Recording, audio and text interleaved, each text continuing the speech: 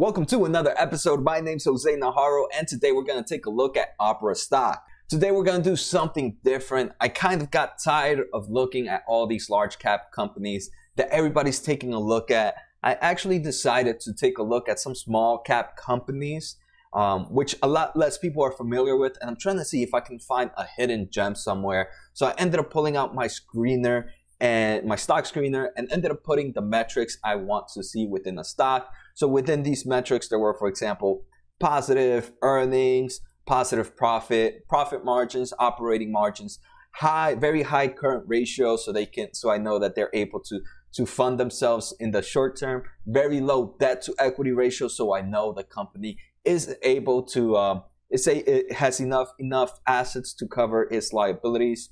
And I ended up finding about 225 stocks. Out of these 225 stocks, I ended up writing them all down, and I ended up checking each website for each stock. And the reason I did this is because I honestly believe that one of the important things is to understand the basics of the company, and so you can understand how the company is truly doing, right? If you guys have seen my previous episodes, I usually do mainly tech companies because I'm an electrical engineer. As an electrical engineer, I'm very familiar with tech companies. Obviously, with anything food related, anything in like the retail space, anything that's easy to understand, you would find me doing a video about because I understand the business. I don't know if you guys have seen my BMY episode, which was a pharmaceutical episode. That was actually what I say one of my worst episodes because I'm not familiar with the healthcare sector. So after doing that video, I ended up deciding to honestly only do videos and only do companies that I truly understand and would truly invest in. So I checked those 225 companies, I checked all their websites and ended up writing down which companies I could understand. So out of those 225s, I think I dropped it down to 30. And then out of those 30s, I'm going to break it down even more. But OPRA, OPRA, I'm not sure exactly how it's pronounced, was one of my favorite ones. I've kind of known them. I'll talk about what the company does, and maybe some of you guys might see them. If you guys are overseas, you might definitely know what this company is doing. Maybe not what the stock is doing, but what the company does. So I hope you guys enjoyed today's episode. Like always, I have my buddies Bull Solo, and Darth Bear ready to keep track to let me know how this company is doing.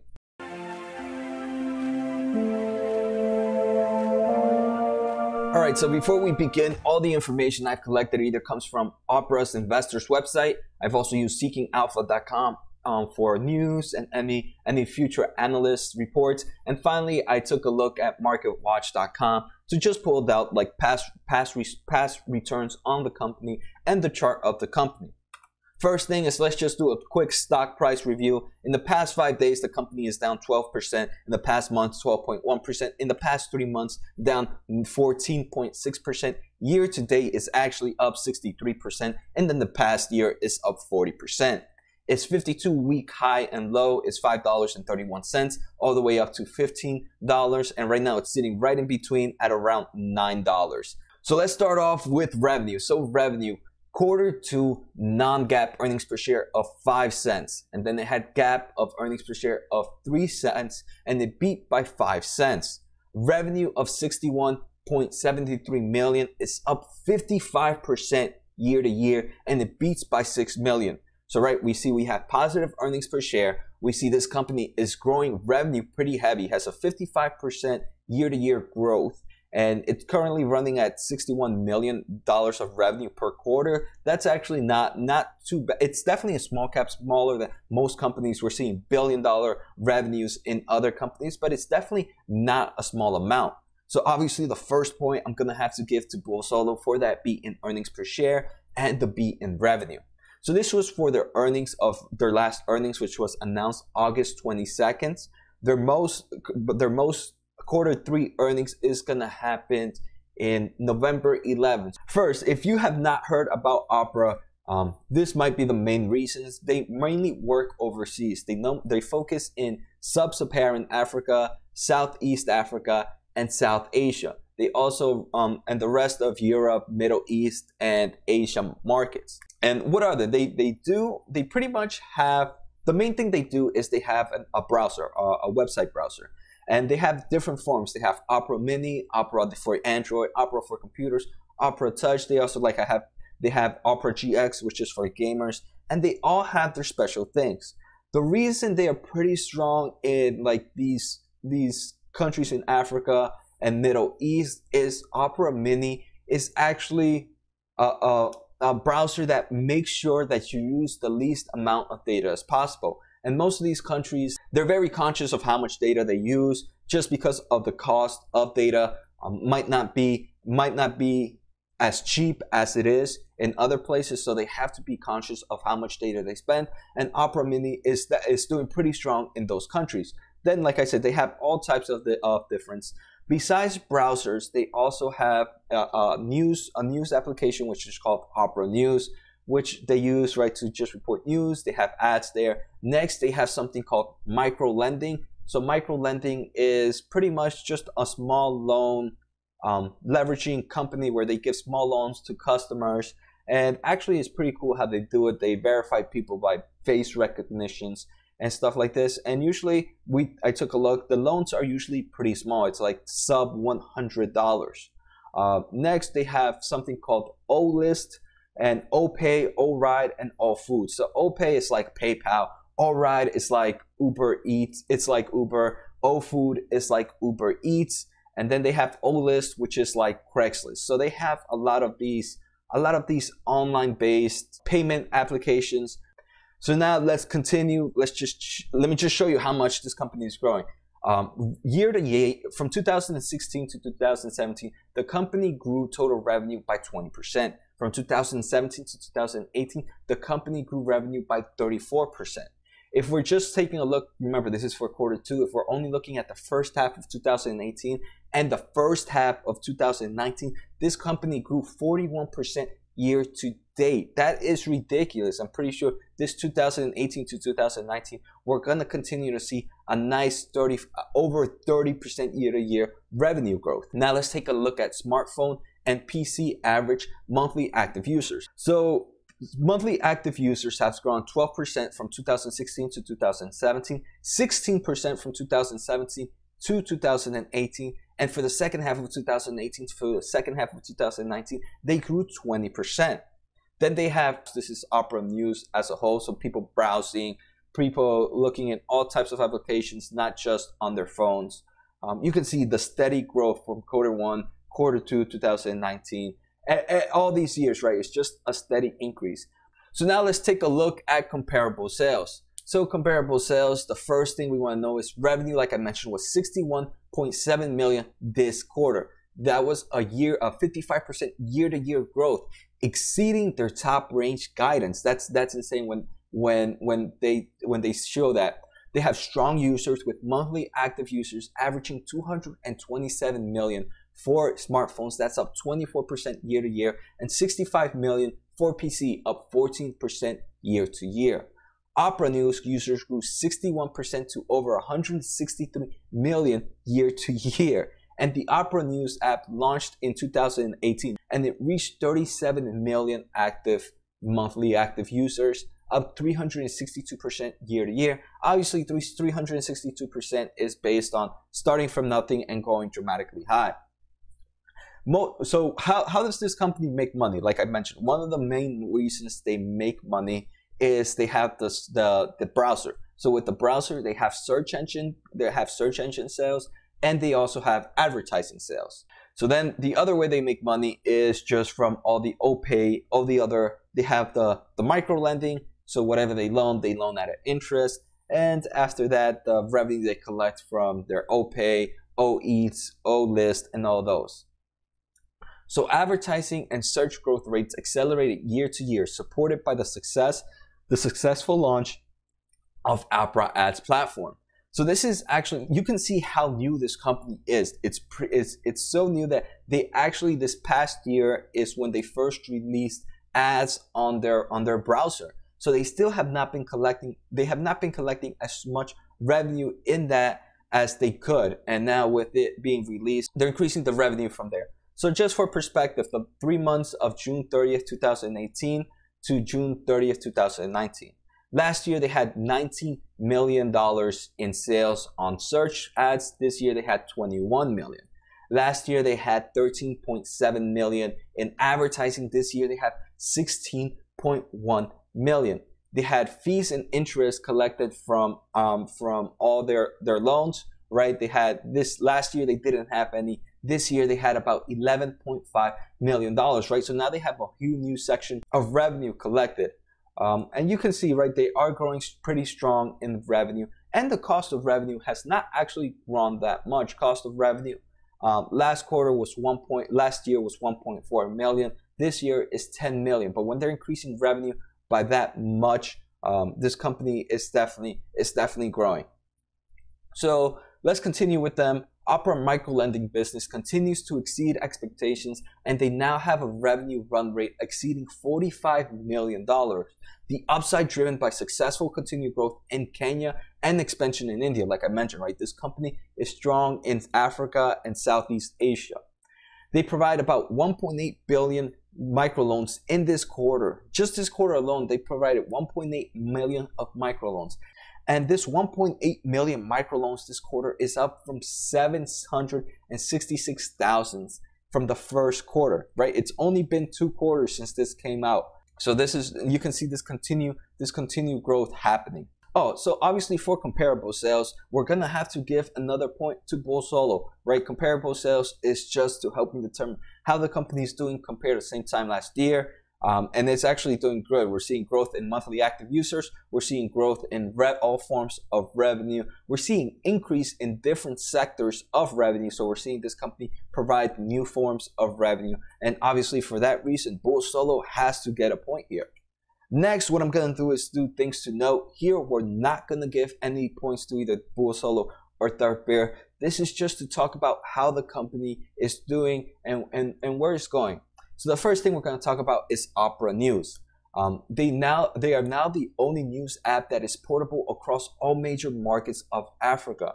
And they are the most preferred news app in key markets, including Nigeria and Kenya, with more than 78% brand awareness. In addition to India, they launched in the second quarter, they now launched OPay in Nigeria. So OPay just launched this quarter on India, and they have recently launched it in Nigeria. OPay raising $50 million of external funding, which include OPRA maintaining an ownership stake of just 20%. So that's pretty good. I mean, they're not fully responsible. They have a little bit less than 20% ownership, but 20% ownership of a company making money is still money being made. In June, like I mentioned, they launched the OPRA GX browser, which is the first ever gaming browser. Early results and the positive products review are very encouraging. Search revenue, like I mentioned, search revenue represents 35% of the total revenue at about $21.4 million, and it's up 8% year to year. That said, they do communicate that they expect revenue to continue to grow from search revenues, right? They expect revenue to keep growing, but the percentage is to be expected. They want to increase the percentage of overall revenues in other things. So even though right now it's 35% of the total revenue, they expect next quarter to be lower percentage just because they expect the other revenue generating objects to improve the amount of revenue collected. They made the new initiative, like I mentioned, at the end of quarter 2, they started O-List. O-List is, like I mentioned, Craigslist, where it's a classified product that they launched. They just soft launched in Nigeria in August month. Within the month, they already have 50,000 authorized advertisers that live with 0.5 million listings on their site. So, like, right, O-List is pretty new. It's a little bit like Craigslist, maybe like eBay type of store. And this is the first time that they just released it. So, right, they're revamping what they need to do. They're providing new types of products. And like they say they focus on building up good service and traffic at this point, and not yet on generating revenue, which I think is pretty smart, right? If you're coming out with something new, you want more people to come in first. Right now, you want to focus that you have no bugs, that you have that everything is flowing pretty good for the customer, so they can review your product and tell other customers, hey, you guys should check out this website, you guys should check out this app. And then once they have a steady a steady growth of users, that's when they start focusing more on revenue. So now let's take a look at future plans. So for future plans here, obviously, I can't say if the plans themselves are smart because I can't see into the future, but I at least like to know that the company has some form of roadmap of where it wants to go. First thing, obviously, they want to continue is to continue growth in browser users and news platforms. And they just achieved this by marketing and through distributions and partnerships. Like I said, their browser, the main reason I found their browser, even though they're based mainly outside of the United States, their gaming browsers is hitting us here in United States through YouTube ads. And I'm pretty sure most of you might have seen those ads on YouTube. So they're focusing this by increasing their marketing. Second, they are focusing on increasing monetization, and this is by using their ads. So they're selling their ads, and now with OPRA ads being released, they accepted a new form of revenue. Third, they're leveraging the OPRA brand and user base to drive opportunities in other markets. So right, they're using that they have such a strong brand in OPRA with all this news and with the browsers that, hey, now they have the contact information of all the users and they can send out a website, hey, we just released this micro lending. And now they have a huge following on their micro lending. Then they're doing with the O list, right? They send out an email to all the people using, or they might just put like, they might just put some form of banner on their browser. Hey, check out O list. And this helps them grow the other companies a lot faster. So like they mentioned, OPRA News has rapidly become a leading service in the content platform space in key metrics. And their success of microlending business is another great example of how building their presence helps them out when they start new companies. Finally, they have invested in business supported by favorable underlying trends where OPRA can make a difference, right? So these underlying trends are like Uber Eats, and Craigslist, and PayPal, right? They understand that these are trends happening. And if they're not, and if these big companies are not heading there, then might as well let's just start it ourselves. Next, we're going to take a look at shareholder return. Like you guys most likely knew, for most growing companies, you see no shareholder returns. At this time, they're most likely even diluting shares. I have to take a look at their new 10Q report, but no shareholder returns, no dividends, and no shareholder buyback. At this moment, they're most likely just trying to get money to reinvest and create the growth. So obviously here, we're going to have to give a point to Darth Bear. So now let's talk about that. So first thing is this company, not just about that, let's just talk about the company's balance sheet, right, as a whole. This company has a strong cash balance, cash and cash equivalents of $134 million this year. Unfortunately, same time, at the end of December 2018, so about 6 months ago before this was shown, this company had $177 million of cash and cash equivalents. So this company burned about $30 million in cash and cash equivalents. So that's definitely not a good thing to see. But one thing I'm happy to see is that total liabilities right now is sitting at $72 million. They last 6 months ago is at 50 million, so it grew about 20 million. But we can still see liabilities is way lower than cash and cash equivalents. It's almost half lower, right? So this company has enough cash and cash equivalents to pay off its total liabilities. So one, I like that a lot. Then this company has a huge total assets of $852 million. But I was taking a look at the asset distribution, and about $200 million of that total asset is goodwill. So goodwill is actually fake assets.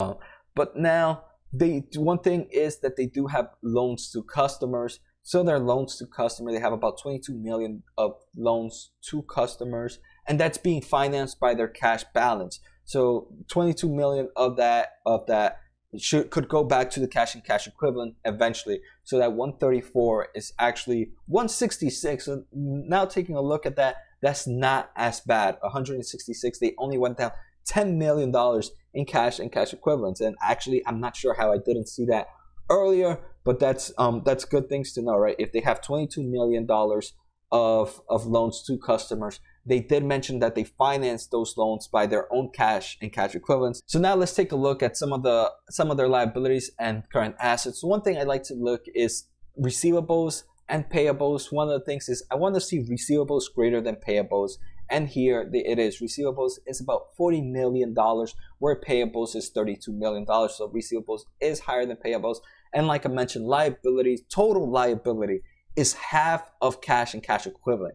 So total liability is not even half of the current assets. Current assets is about 3.5 times bigger. If we're taking a look just at cash and cash equivalents, this is quick ratio. This is a quick asset. Its liability is less than half of the total cash. That to me is amazing. This cash balance is pretty good. The total balance sheet is amazing. So for that, I'm gonna have to give a point to Bull Solo. So next, let's take a look at the company's cash flow. So originally, I was not a huge fan of the cash flow. They've hit a negative cash flow this quarter, sitting at negative 16 million negative cash flow from operating activities. And I definitely like to see this positive. But now that I started to think about it, looking at the last slide, some of this negative cash flow may have happened from the financing they're using to give out loans to customers. So that's definitely definitely something to keep in mind. Same time last year, this company had a positive $10 million in cash flow. Total net cash flow this year is $35 million loss compared to a $5 million gain same time last year. This company right now only has $134 million in cash. So if this cash flow statement continues burning how it is, this company only has about 4 more quarters before this company burns its total cash. But like I mentioned, I'm pretty confident that some of this $35 million in cash flow loss is going out for the lending side of their company. So hopefully this company is going to realize, hey, we can't give out too much cash because we don't want to burn our supply. So this is something I'm definitely going to take a look at in the next quarter. Next, let's take a look at outlook based on analysts. The first thing is we're going to take a look at annual earnings per share. So annual earnings per share this year is expected to be 27 cents, and that's a forward PE ratio of 36.9. I definitely don't think that's bad, based that this is a growing company and it's going to continue to grow at these rates, in my opinion, for a long time. If they're just being released in countries like India a few quarters ago, then imagine when they become a stable name in those companies and continue to grow elsewhere. In December of 2020, this company is expected to make earnings per share of 56 cents, which gives a forward PE ratio of 17.47. 17.47 for a small cap growth company, I think is actually a pretty cheap price. So I'm really liking it. In revenue in 2018 was 178 million. In 2019 it's going to be 274 million. And in 2020 they expect 360 million. So these are all estimations minus that 2018. This company actually provided $178 million of revenue. And in 2019, they're expected to provide 275. I'm repeating that number just because you guys, we need to see, we're going to need to take a look at that number in a bit. But this is looking pretty good. Earnings per share is growing. Revenue is growing. Forward PE ratio is decreasing. Forward price to sales ratio is decreasing. So I'm going to have to give another point to Bull Solo on this one. This is actually a company I am feeling like I'm going to invest the moment market opens today. So now we're going to take a look at outlook based on the company. They did raise their revenue expectations. So previously they had a 230 million to 240 million expectation range on their revenue, but now they increased their percentage to 270 million to 290 million. Right, that 200 analysts expect 274. This company says that 270 is on their low range. So they're actually, I'm pretty sure they're going to be expectation. And that would mean that this company at minimum is going to grow 57% revenue year-to-year growth. For the third quarter, they expect revenue to be in the range of 75 million to 85 million, which is almost a 75 to 100% year-to-year growth. So this company, right, raising expectations is always a good thing. And look at this. This guidance does not include contributions from newer initiatives such as OLIS. So if OLIS does better than anticipated, this revenue is going to be higher. So I definitely expect this company to beat expectations and I'm actually pretty hyped. I'm excited about this company. So obviously another point to bull solo.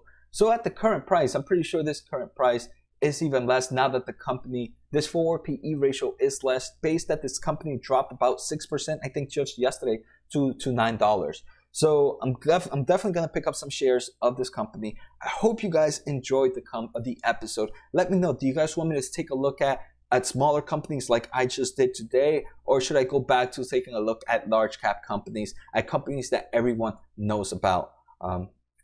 So take care, guys. Have a good night and see you next time.